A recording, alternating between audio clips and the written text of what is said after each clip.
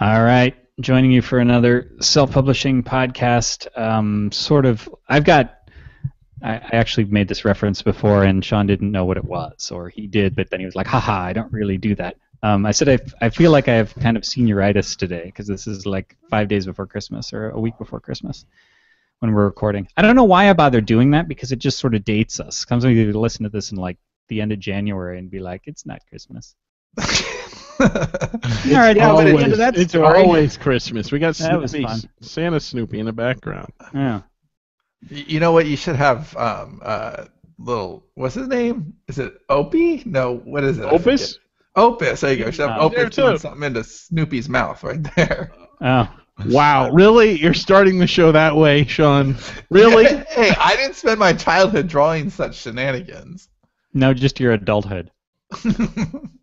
I'm not the one who draws dirty pictures. That's Dave. No, it's not. Right, dirty picture. I don't know what you're talking about. Yeah.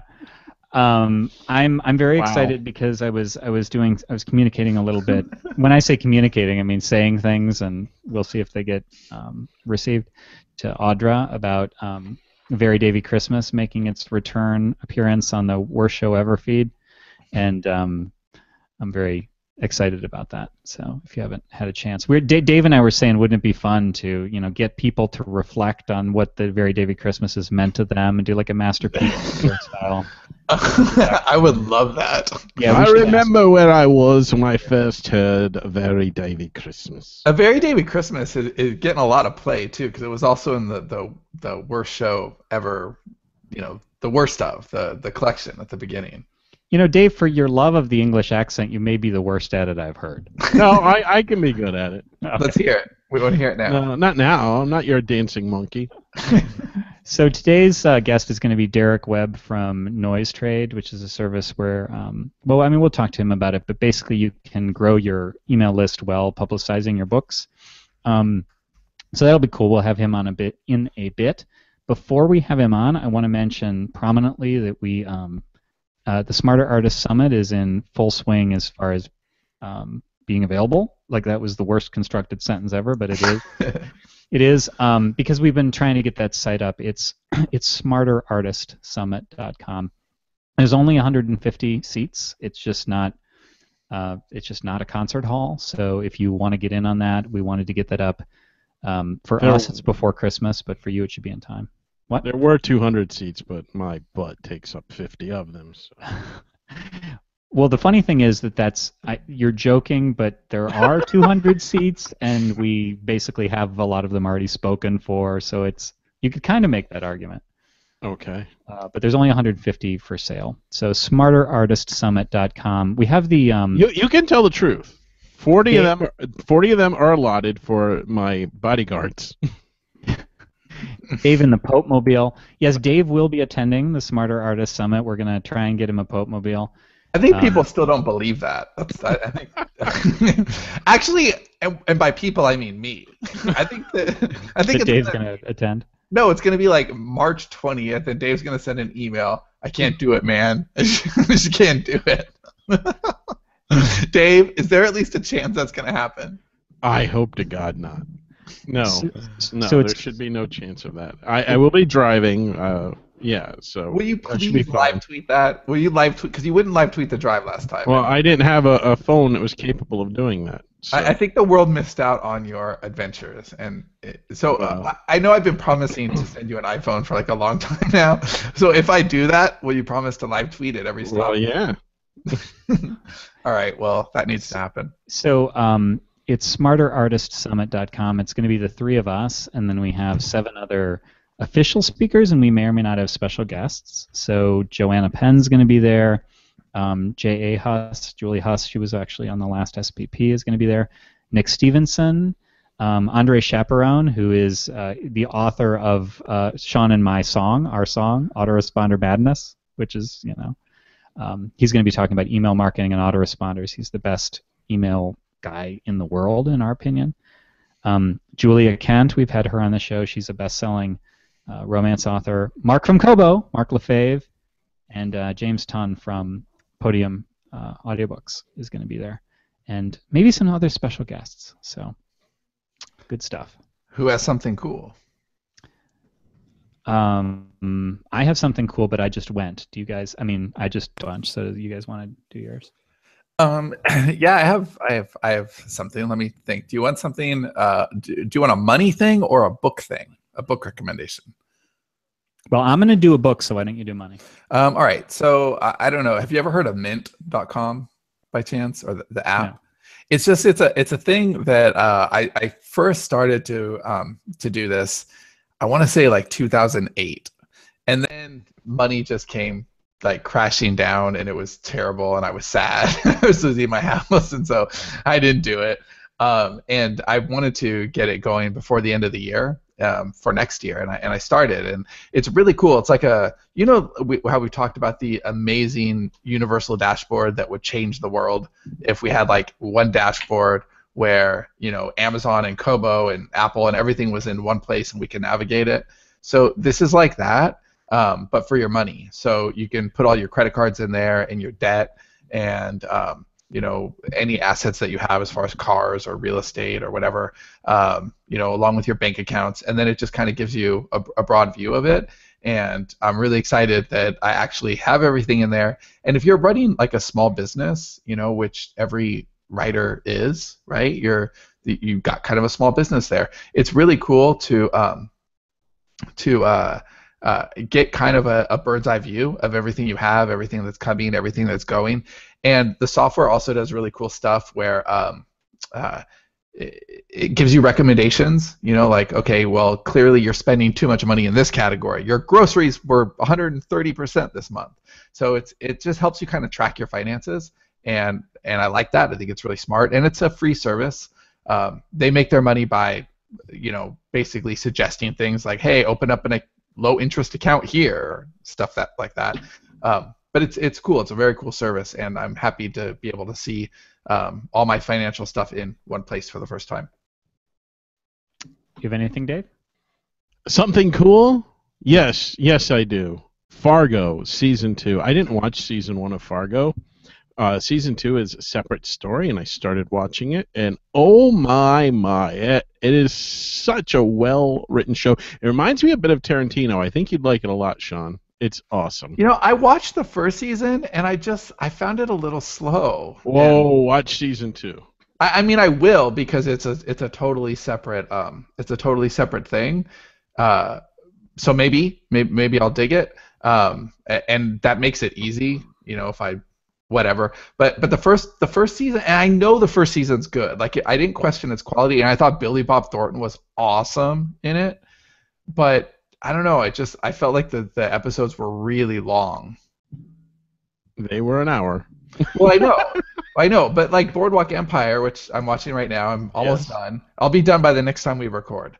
And those are an hour. Those are like 57 minutes. And they fly by. Like, when they're done, I'm like, oh, I kind of want another one. But Fargo, I was always, okay, is this going to end soon? Season 2 is much better paced. There is that slow burn, but the characters are so good you don't care because you're getting to know them and their eccentricities. I think you'll really like the dialogue in this one too. Okay, I'll officially check it out. You hear that? Officially check it out. Mine is a book. So this is what? A book.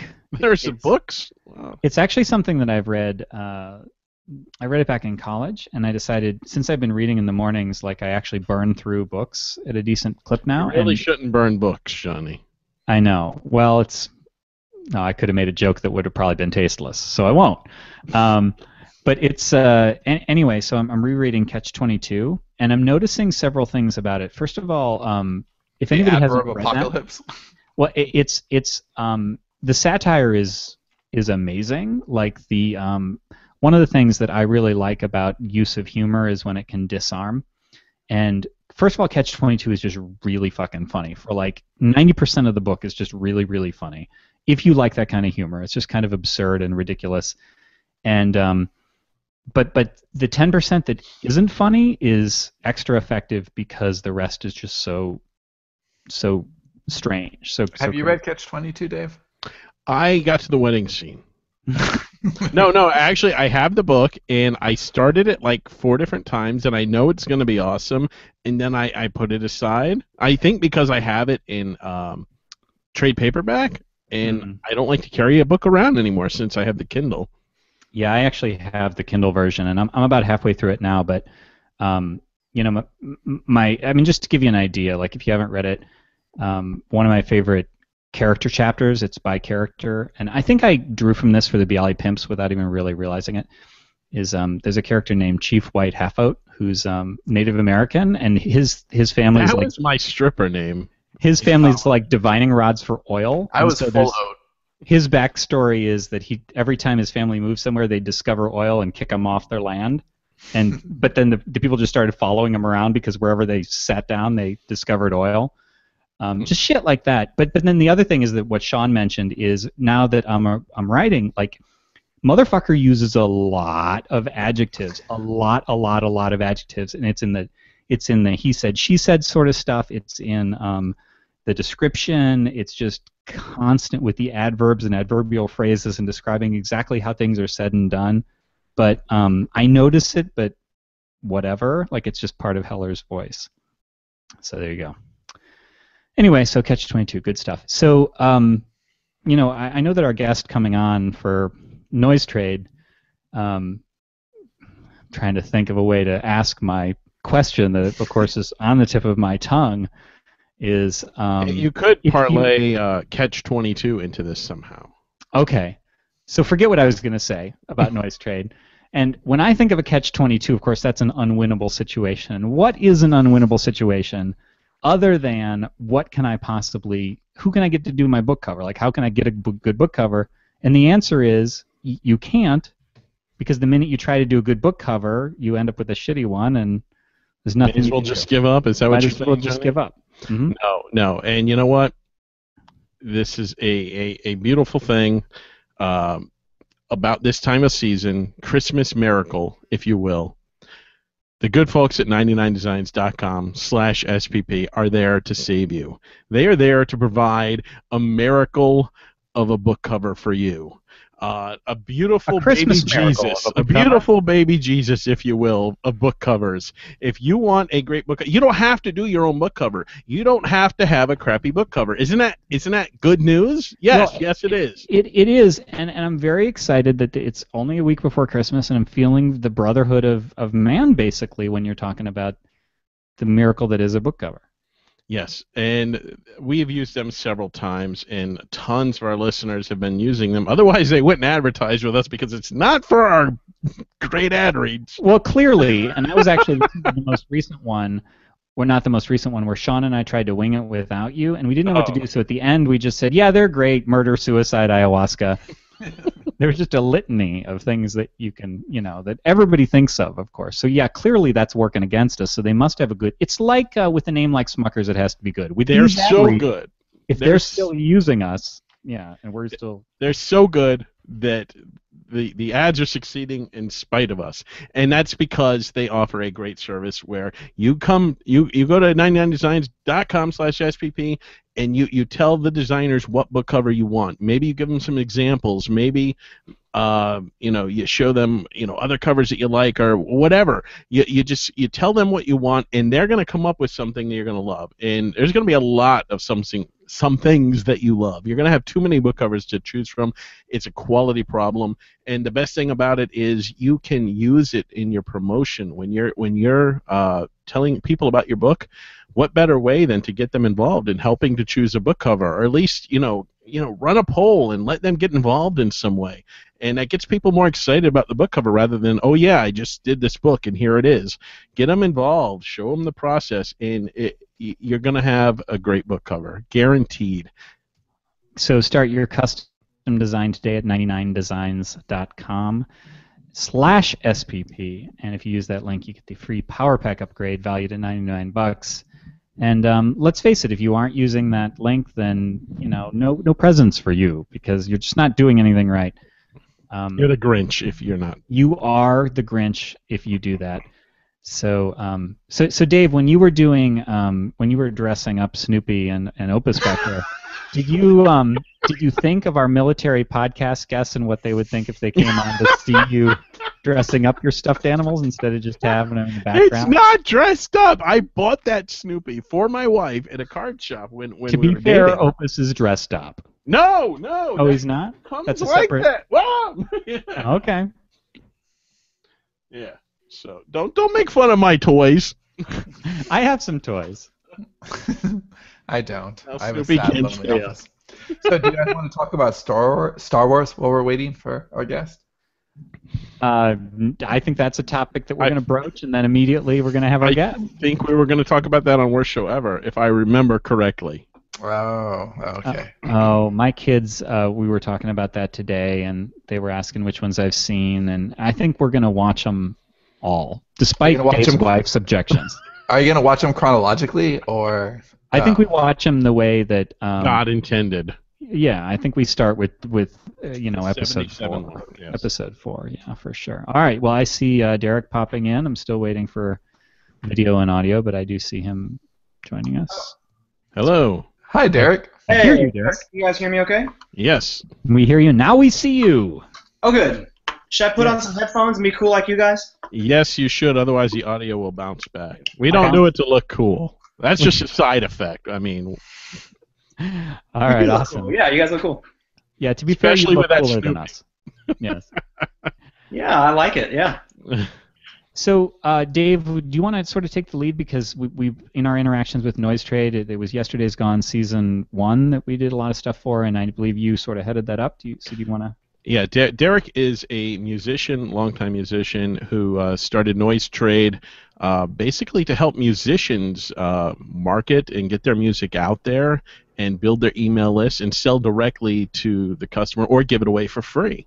Why don't you tell us about how that came to be, why you did it in the first place, and then why you went into books with authors. Yes. Yeah, well, man, it's a pleasure to join you guys. I really appreciate it. And so the way that Noise Trade started, so yeah, I'm a 20-year blue-collar musician. My whole adult life, I've played music for my job, and probably almost none of the people watching this have ever heard of me, which is kind of a testament, to a good career, because I've managed to make a good living at it under the radar, and I think that's a blue collar is a good way to go when you're dealing in the arts. Keeps you honest. And so I was it was about almost 10 years ago. I put my third record out, and I'm the kind of I've always been the kind of artist that has a really small but really kind of active little tribe of folks who have been very supportive, and my people had bought the record, so we kind of sold what we were going to sell. I was on a major label at the time. The marketing money was spent to promote the record. And so the label, about 6 months into the cycle, kind of came to me and said, let's start talking about the next record. We need to kind of move on. And I said to them, just on this one particular record, for some reason, I felt I had a little more ambition about people hearing this record. I said to them, I think there are a lot of people who would resonate with and like this record who just haven't heard it. Like, our marketing dollars are not finding them. And I would like to keep working on this record if we can. And they said to me, I think rhetorically, unless you can come up with a way that we can promote the record further that doesn't cost us any money, we have to move on, but I'm a thinker type, and so I said, okay, well, give me a minute, let me think about that. And so this was 2006, almost 10 years ago, and so I came back to them with the idea of them letting me give away the record for free digitally for 3 months. And every download we give away, we would get an email and a zip code. So like geo-targeted email list, it was what we would wind up with. And I thought we could probably make the same, if not more money, being able to target both geographically when I'm playing shows or traveling or doing any kind of things, regionally, or just having the business that iTunes or Amazon or these people are in. They're in the customer acquisition business. And why would I, as the content creator, not want to own my own list of customers? I mean, not to be crude about it, but at the end of the day, this is what I do for a living, and I would rather be able to go direct. I can charge less and make more going direct to my people. So we were able to kind of convince them of this. They let me give the record away for free for those 3 months. Was that a hard conversation? Was there friction, or did they get it after like a little bit of explanation? Yeah, I think that they were a little bewildered at first because this was 2006, so it was ludicrous to give away content. We invest all this money in you, and you just want to give it away. Well, especially as a strategy to make money. They didn't quite, like record labels, unfortunately, were slow to the adaptation that came after the disruption in our business. And, like publishing houses. So we'll get to that in a minute. But they did let me do it. It blew everyone's minds. We couldn't have anticipated how well it was going to go. I managed to give away like 85,000 digital downloads of this record in 3 months, and suddenly I'm sitting on a giant database of new fans, many of whom had never heard of me previous, all of whom had never paid me a dime. You know what I'm saying? And so at a time when piracy was at an all-time high and the FBI is chasing down grandmothers and little kids for piracy, here I am, I'm the copyright owner, so I have the right to give it to them, and it's legal, but that actually, to wrap up the story, is not actually where NoiseTrade was born. All we'd managed to do at that point was give away a bunch of records, and lose a bunch of money, essentially, as far as anyone was concerned on the business side. But here's where NoiseTrade was born. So the first thing, my thinking is, anybody who downloads this record and hates it and deletes it, well, there's a zero opportunity cost because I never would have gotten their money. I'm not looking for my not fans. I'm looking for my fans. Right. So the people who get it and hate it, well, I didn't lose anything on those people. I was never going to get their money. But the people who got it and loved it, and that was the only way by which they were going to discover me, well, here's just a whole new sandbox for me to get into. And so the first thing I wanted to know was, where are these people and who are they? So something fascinating I learned. So when we filtered that list by zip code, in the 5 cities where I had given away the most records, 2 of those cities I'd never once played a show in. It was New York and Los Angeles, because I'm like a niche folk singer. I don't have any business going to New York and LA trying to make any money because it's too competitive. But here's this data that tells me I've got this huge concentration of fans in these 2 cities. And so I called my agent and I said, we're going to run an experiment. We need to find out if this is actually a business model that we could replicate, a way we can make money. So we said, if you guys could book me any show on any night in any venue for any pay in Los Angeles, I'll take anything. I'll take a bank opening. I mean, give me anything. And would you have actually taken a bank opening? Maybe, probably not. But and so they did. They got me a Wednesday night, horrible, at the Knitting Factory on Hollywood Boulevard, and in the smallest downstairs bar room, holds about 100 people, for a zero guarantee, but 90% of the door. So if nobody shows up, it's on me. But if people do show up, then it's on me, right? I make some money. So I took it, and then here's what we did. So 2 weeks before that show, we geo-targeted within 20 miles of downtown LA where that venue sits. I think it was about 2,200 people had downloaded my record. I mean, out of 85,000. 2,200 people within 20 miles. So we emailed those people, said, hey, please come out to the show, whatever it was, $10 at the door. 2 days before the show, we hit them again. Hey, hope you love the record. Please come out. I'm going to be right in your town, $10 at the door. No idea what was going to happen. So my friend and I, who lives in LA, we were walking up to the club, and no idea what was going to happen. And the thing you got to know about the Knitting Factory is I'm in the small downstairs bar, 100 people, but there's 2 bigger rooms. So the middle-sized room is like maybe 350 people. The big room is like thousands. It's like where big artists play. So we're walking up, and there's like a line down Hollywood Boulevard to get to the Knitting Factory. And my buddy and I are thinking, like, man, I wonder who's playing in the big room. Maybe we'll sneak into that show after I'm done, And we get up there, and all those people are there to see my show. Hundreds and hundreds of people showed up. And the Knitting Factory's looking at me like, who the hell are you? And I'm like, I'm nobody, and that's why this matters. This means something. We pulled something up. We did this with data. This wasn't a lightning strike. We did this intentionally.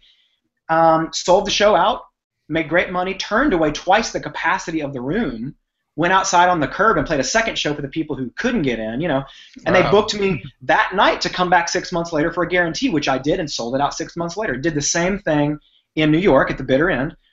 And all of a sudden I realized, oh, I'm playing in all the wrong cities. Why am I going to Cincinnati and playing for 10 people in a room that holds 100 when I could go to LA and play for 200 people in a room that holds 100. Like, I need to, all of a sudden, it just demystified it. And that's what lit the fuse on me and a few friends of mine starting Noise Trade, because, you know, I just thought, I've got so many friends. I live in Nashville.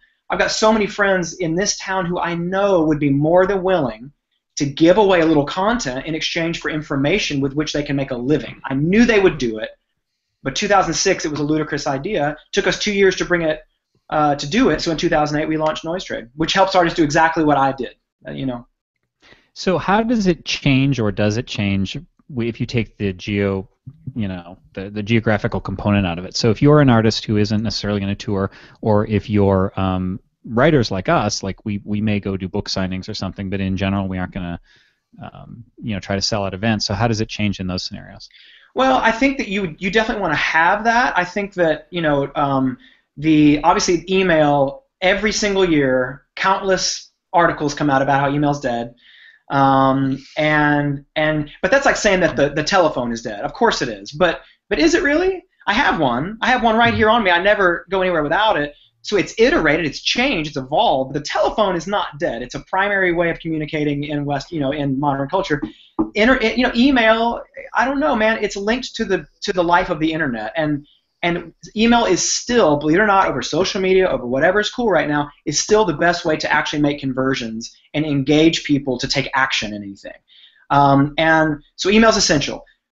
Zip codes, I think, are essential to get.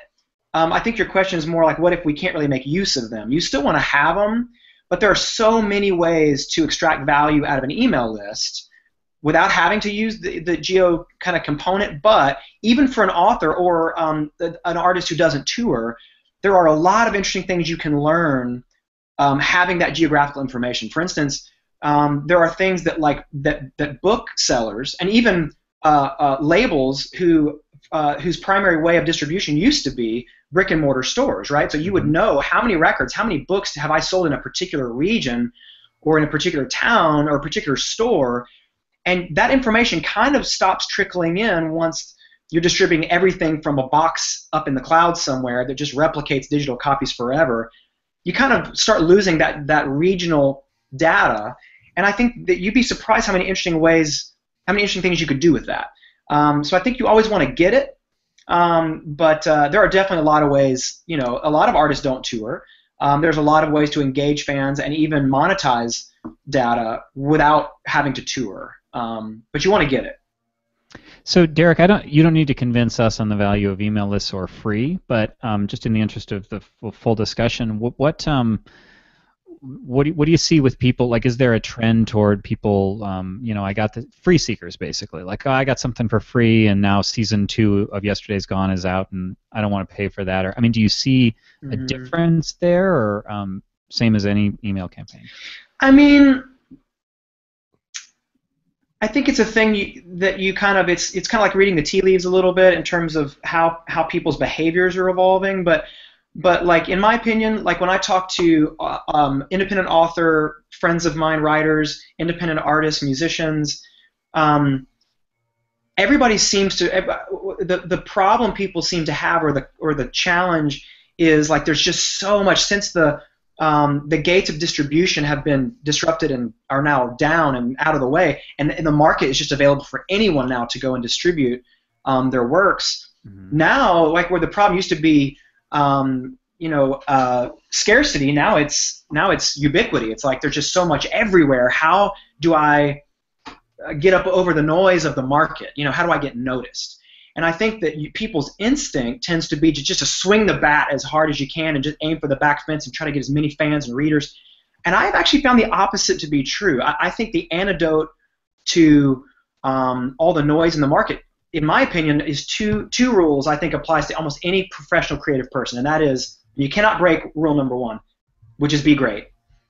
Be great. You can learn how to shake all the hands and kiss all the babies and do social media, but if you're not producing great content and really working on your craft, those other things aren't going to sustain you for long. So be great, unfortunately, is rule number 1. You can't break it. Rule number 2, in my opinion, behind be great, is aim small. Like, focus on the tip of the spear, hardcore tribe. Like, find those people who so love and deeply connect to and resonate with what you're doing and writing and making, It's what Kevin Kelly, the previous editor of Wired Magazine, talked about almost like 10 years ago or something when he wrote, or 2009, I don't remember when it was. He wrote this great article that I'm sure you guys are familiar with, called 1,000 True Fans, and he laid out this kind of manifesto about how if you have 1,000 true fans, and this scales, but that's kind of your baseline, 1,000 people who so love and resonate with what you're doing that they would give you $100 a year, that they'll buy everything you do, that they'll come to everything, every online event, whatever you're doing, they're going to consume 100% of it. You can have a great middle-class living as a creative professional for the rest of your life if you can focus on and find 1,000 true fans. And I think that aiming small and starting with super serving your hardcore fans, those people who just so get what you're doing, and then letting it scale and build out from there. Then you employ those people, empower those people to be your marketing team and your evangelists. Let them convert their friends. That's a really smart way to build a career, in my opinion. So how does NoiseTrade help people find those true fans? Like let's say you write horror, for instance. You write something like Stephen King. How do you go in as an author? How tell us how it works, because we really haven't discussed that yet. How does it work, and how does an author find fans of Stephen King? I want those people to check out my book. Not everybody else. Not like Judy Blume fans. Right. Exactly. Yeah. So I think, and the good thing is that the challenges are really similar. Like for independent authors, for all independent creators. I mean, independent authors, independent musicians. It's a similar struggle. And there's a few ways. There's a few ways that we can specifically help at NoiseTrade, and then there's a few ways that are just general rules of thumb. And here's the first thing I'll say. So I'm old enough to have been around and lived a lot of life pre-internet, and I remember what it was like when the dream as an independent artist or creative person was if I could just get distribution, right? If I could just get my records in the stores, like on the shelves, and people could go into stores and actually find my records. That was the dream. And then little by little, as that started to open up before the internet kind of started and really took root, then you figure out, oh, wait, so now I've managed to go through some indie distribution avenue and I've got my records in stores. That actually isn't the hard part. The hard part is not how do I get my records on shelves.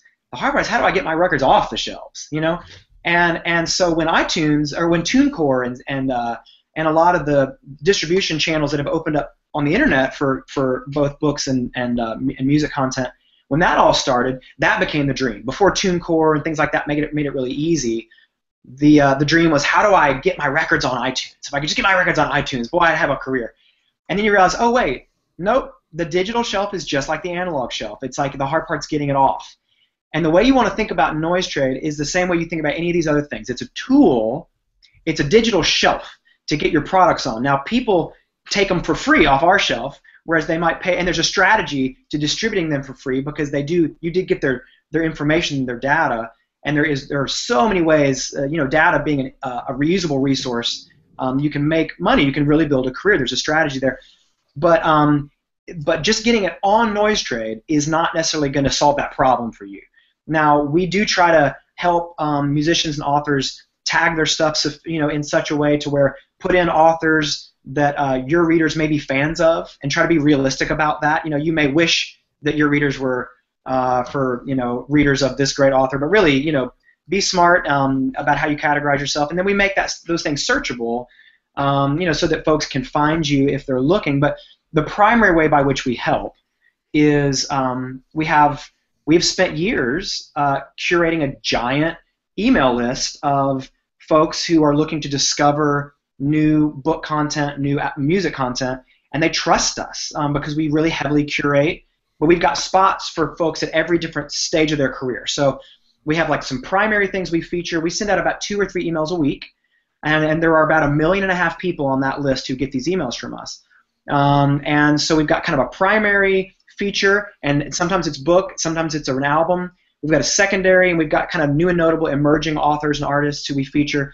And we price those things for independent creative people. We're working really hard to take price tags off that altogether and get that paid for another way, so we can just offer that for free, just for anybody we think's great that we want to get behind. And we do a lot of that. If we find an author, we find a musician who we really believe in and love, we think are doing great things, we'll just pop them into our email just because we love it, because we want to be part of the story too.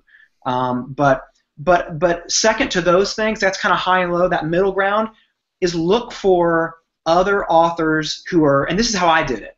When I was giving my record away, I didn't give 85,000 records away because I had 85,000 fans. I gave 85,000 records away because I worked really hard to go to my friends who were in bands who had bigger tribes than me, who I thought might have fans who might be into my stuff, and say, hey, would you please mention this for me? Would you please put this in front of your audience? Because I bet I've got a remnant of fans inside of your audience. I would love to convert them and get them into my audience, get permission from them to promote to them. And so I think that's a really good strategy too. You know, because it's like either we're all going to make it or none of us are going to make it. So this is really the time to share your knowledge, be generous with what you know, the experiments you're trying, what's working, what's not. Talk to other independent authors and small publishers, artists even, independent record labels. Let's all like share what we know. And let's help each other build tribes, and then let's figure out how we can all do that better. And then and if you're generous about that, if you're generous helping other people, telling your tribe about their thing, man, that comes back around, and then you can go to them when you've got a strategic moment where you want to give something away to lead generate for a thing you want to release for sale next year. That's when you go to all your friends and all those blogs, all those people who you are generous with, ask them to be generous to mention your thing, and that can convert a lot of people too. Now, what are some of the similarities you're finding between marketing music and ebooks, and what are some of the key differences that you're finding as you're doing this? And what's the group size? I was actually going to ask that. Books versus music. Yeah, well, you know, like we're trying. So obviously our music audience is bigger because we're musicians. We came to this trying to solve music problems. And then did seize opportunities where we felt like we could be a useful tool to our neighbors, our cousins in the independent publishing community, but we've been doing music longer. So you know, our music list is by itself is well over 1 million. You know, but then the book portion of that list, the people who we can identify who've showed interest in and by their behavior and download behavior. Who've been interested in books. I don't remember exactly where it is, but it's definitely in the 150, 200,000 range. But what we're trying to do is help convert and evolve that community of people into we want to be thought of less as a music site and more of just a people who are just interested in great content. And be it music or books, and soon we're going to make what we hope to be a meaningful move into film. Our model works with really any digital content. It's a great model. There's a real strategy in any kind of market. We're looking for like who are our neighbors who the disruption that hit us 10 years ago is hitting now or is going to hit in the future. We can provide solutions, we hope, for those people. So we're trying to evolve our whole audience into general content fans, and we have marketed more than a handful of books aggressively to our audience, and they've done pretty well. And so but yeah, there are challenges and differences. I think the main thing that we've come up against is in the way that the music, maybe because we're a little further into the cycle of the disruption than the publishing world is, that we see it trending about maybe 5 or 6 years behind in general. Now it's a really different type of market with a lot of things are super different, but there are some similarities. And the main struggle we're having is when we first launched Noise Trade Books, I don't remember how long ago it's been, more than a year. When we first launched it, we did some outreach to the publishers we thought would be forward-thinking about it. We definitely went in with our cautionary tale of don't wait as long as the labels waited for the gold to come down the old mine shafts. It's never coming that way again. Now there's more, maybe even more money in the market. But it's just like it's fractured, and it's in different places. It might feel like a trust fall to actually go and find it, but it is there. And like the business is maybe even bigger than the previous business, but it's a whole other. You got to squint your eyes at it, and it's going to feel crazy for a minute. But once you make the transition, you're going to make it. We're all going to make it. It's just it's going to feel crazy for a minute. The music business eventually threw their hands up and said, okay, well, I don't think sending lawyers after our customers is probably a great investment into the future of our business. And, that was a wise move on their part. That's definitely the last grasp at the last few pennies you're ever going to make out of those people. And no wonder if they had put their money and energy into technology those first few years rather than lawyers going after Well, it's the difference between fear-based thinking and just being optimistic about the future. That's exactly right. Or just treating it as an opportunity, not believing that, oh, we're the only industry that's ever been through this, and woe is us. It's like every single industry in history goes through some cycle of disruption where something organic happens, a business forms out of that, it gets structured, then it gets inefficient, and then there's gaps, and then those gaps give opportunities for disruption. Disruption happens, it crumbles, then something organic happens, and it gets structured. It's a cycle that every industry goes through. It's the first time that the music business went through it, so we feel like it's never happened before. We're artists, we're dramatic. But so far, it feels like the publishing community, not the independent publishing community so much, but the broader major publishing community, which we did some pretty serious outreach to when we first launched the platform, they have been pretty resistant to trying new things. You know what I'm saying? And we've tried to go to them and say, listen, like, this is the moment right now to begin digging tunnels under Amazon. Like, they are in the business of acquiring and monetizing your customers. Now, that might never change in terms of just their sheer, size or whatever, influence in the market. But you might be surprised what a great and robust and lucrative business you could run just being able to go direct to a segment of that market. Because what you're selling to that segment is going to be so much different than what they're selling to the mass.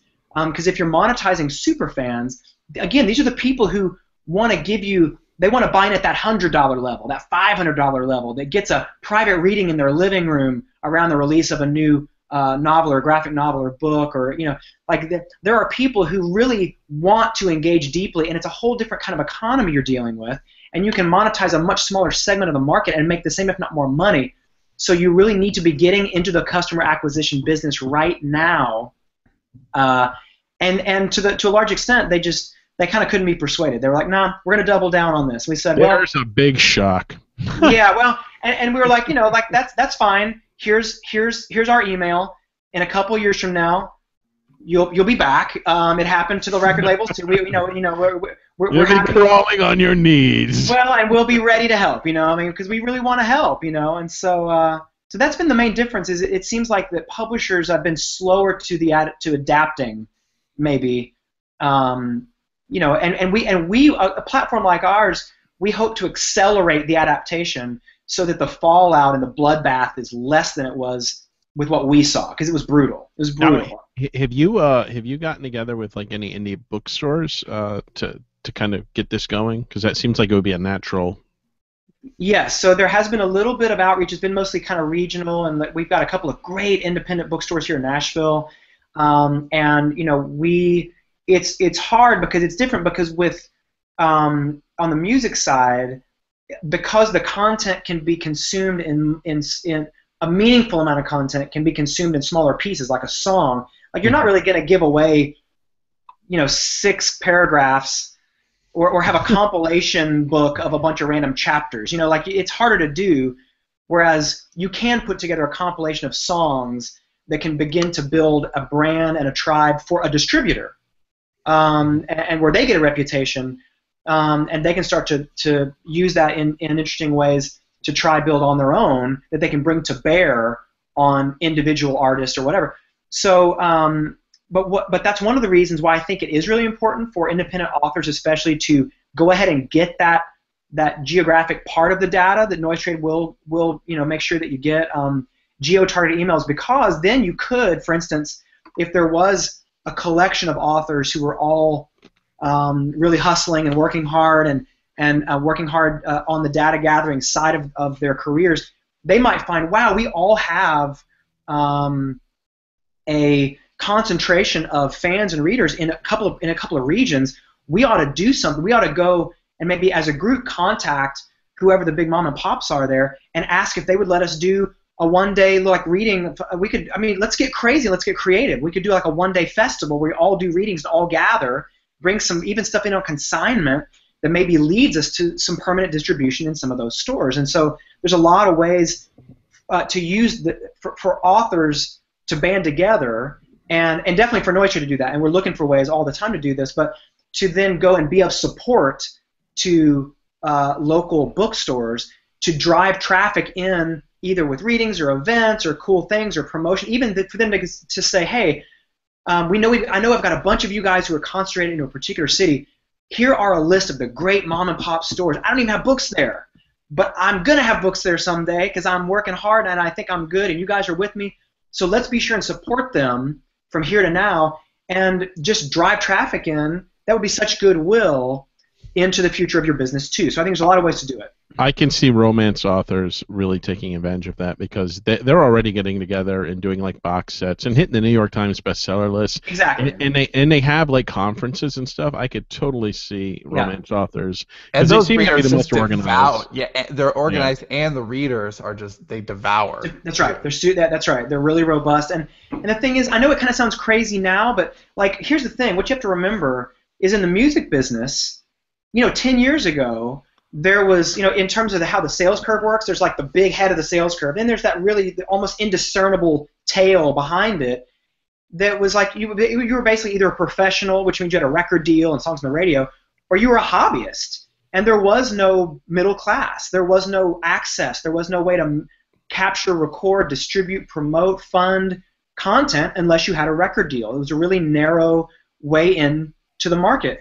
And now the entire business, like the head of the sales curve, which is basically occupied almost 100% by Taylor Swift, is like the anomaly. No one's even trying to swim upstream into the head of the sales curve. Now there's this big, thick tail of opportunity, and that's the entire market. That's our whole business now, is the aggregate of independent or blue-collar level artists who are working hard, and that's the whole business, And right now, I don't know how it feels, but it probably feels a similar way that it used to be the only authors who were making a living were people who could get book deals and get advances and kind of get, those kind of opportunities. But here's the thing. There is, as we speak, the ground is shaking beneath our feet in a good way to give way to a space where authors are going to be able to have a very robust independent career. There's the middle class is now opening up. And you might find that there are these things that seem crazy now maybe, but might be really cool opportunities. We might get creative and have to get crazy, but where you really could a couple times a year go out on a circuit into independent stores, do readings, sell books on the spot, find ways to monetize an audience in crazy ways you might have even thought of. There might be music lessons from the music business or other whole businesses we haven't even thought of ways that you could have a very lucrative independent career as an author, completely subverting the publishing business. That's well underway. I mean, most it feels most like of it is. Most of the writers we know, they're either doing very well or they're like mid-list sort of level. But when you were mid-list with a publisher, you weren't making a ton of money. You're on the way to being time. Forgotten. But That's right. But now we are going, even though we go through Amazon, Kobo, Barnes & Noble, Apple, all those places, we are still kind of going directly to the reader, and yes. we're able to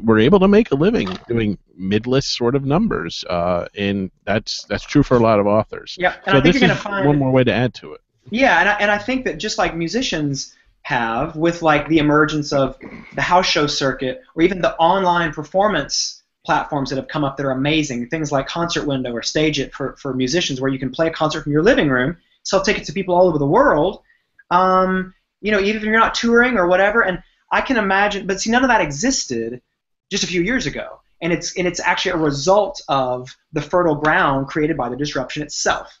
So I think that you're going to continue to find that, like crazy weird things like, whoa, here's this other amazing way that an author can monetize an audience without a publisher, and like things we maybe can't even imagine right now. I think you're gonna those opportunities and platforms and businesses are gonna actually are gonna be like the little flowers that grow up out of the cracks.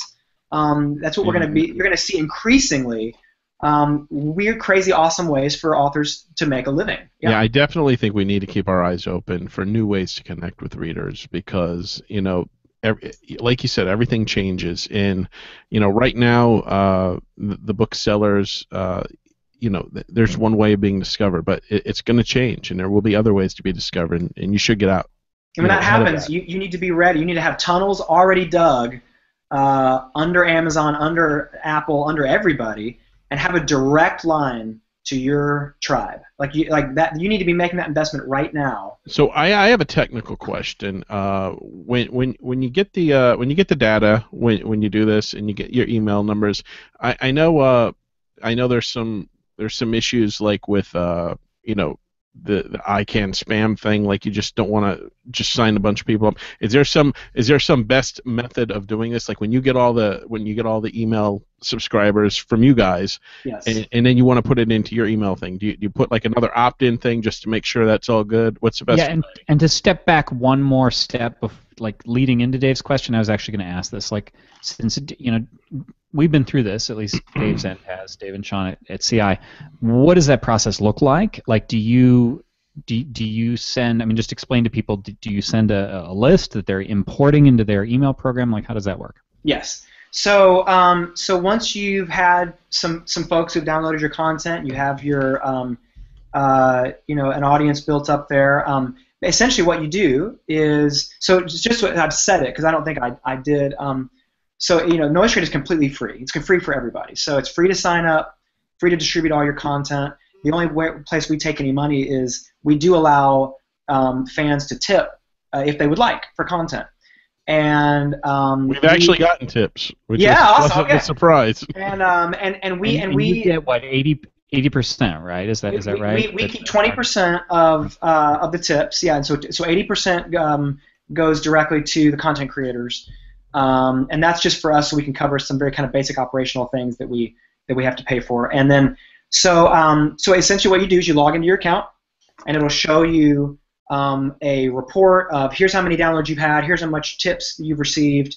It lays it all out for you in various graphs that you can then look at different ways and by time and by and then it shows you a Google geo-targeted kind of heat map of here's the regions where you've had some real activity, like real concentrations where you kind of see, just gives you an idea, of kind of where your fans and readers are, and then and we'll kind of generate that report for you by month of here's how many you gave away, how many tips you've received, how much, so that you can kind of look back and say, oh, like that one month I maybe did a Facebook ad, or I did this, or got a little feature on that blog, and that drove it up that month. I can see that's good. That means that was something I need to do again or whatever. And then essentially what you do is you literally click a button there, and it just drops for you a CSV of all your data, and that is yours. I mean, that belongs to you. So you can grab it as often as you want to back it up. It will stay on our servers for you. And as folks are downloading your content, we've worked really hard on our terms and conditions, our privacy policy, to make it very clear with people exactly what's happening, and we do message it with a link to all that. But we message it really clearly as people are downloading to say, if you're downloading this content, you are agreeing to receive, to be on this email list and receive updates from this author. But the thing that's interesting about, because we have been through some episodes with MailChimp and some of our partners on the email side, and the first time you hit your list, what's different about us is a lot of people are really taking a chance, and they're connecting with you kind of sight unseen, like they're taking a chance based on what they've read about you, what they can sample, what their friends are recommending.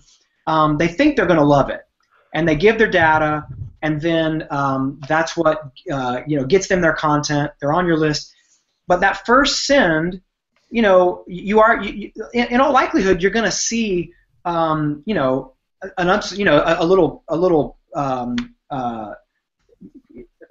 going to be like some unsubscribes, maybe more than you might see on a typical email, because a lot of people are taking a chance, like they don't know for sure. And by the time you reach out to them in an email, they've read your work, they've experienced it, they've lived with it, and maybe they turned out to be a really big fan and they're stoked.